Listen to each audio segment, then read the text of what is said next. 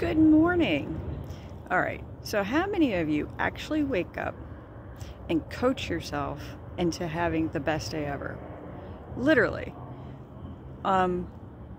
Giving yourself a high five. I do that shit here all the time at work.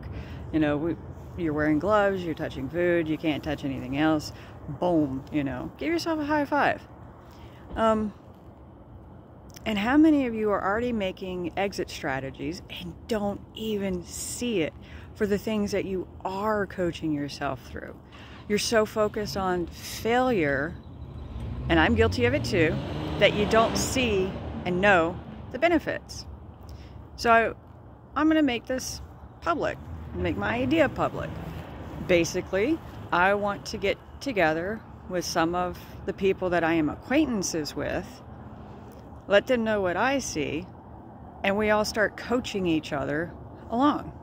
I mean, I know this guy, he's got a great sense of fucking humor, and he just needs a little help.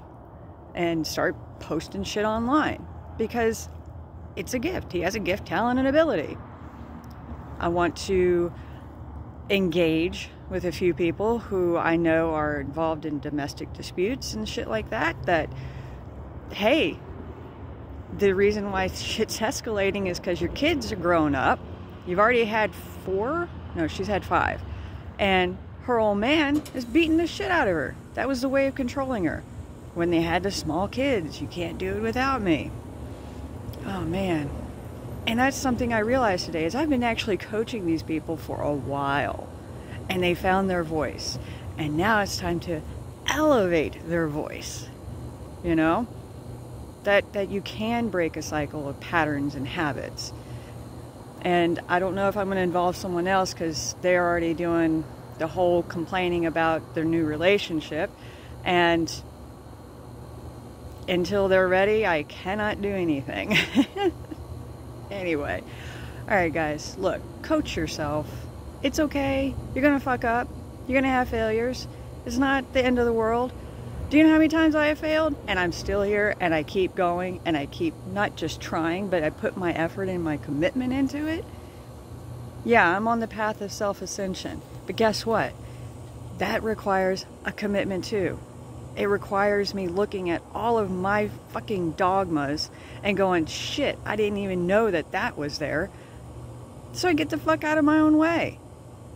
Now, I want to help people do the same thing, except on a bigger scale.